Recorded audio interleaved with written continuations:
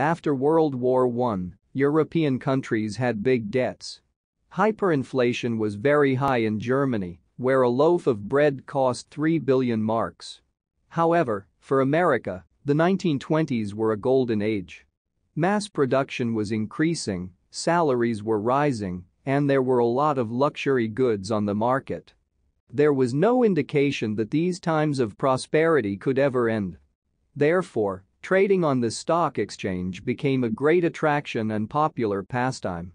Stock prices were rising steadily, so the idea of easy money attracted ordinary people who didn't know much about trading.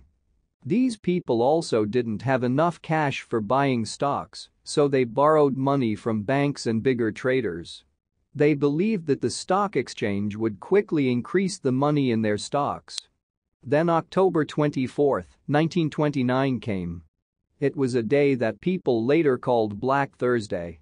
On that day, a huge number of people decided to sell their stocks, but there was no one to buy them.